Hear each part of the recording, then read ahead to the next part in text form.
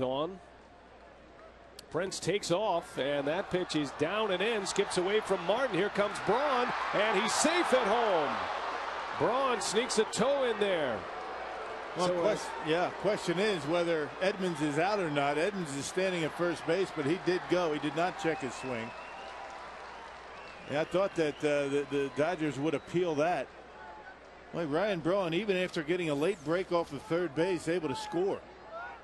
You can see Edmonds not able to check his swing. That might be a pass ball. I'm not sure why Russell Martin not able to haul that one in, but it'll go down as a run for the Brewers. You can see Alfonso Marquez, the home plate umpire, right on top of it. Good call.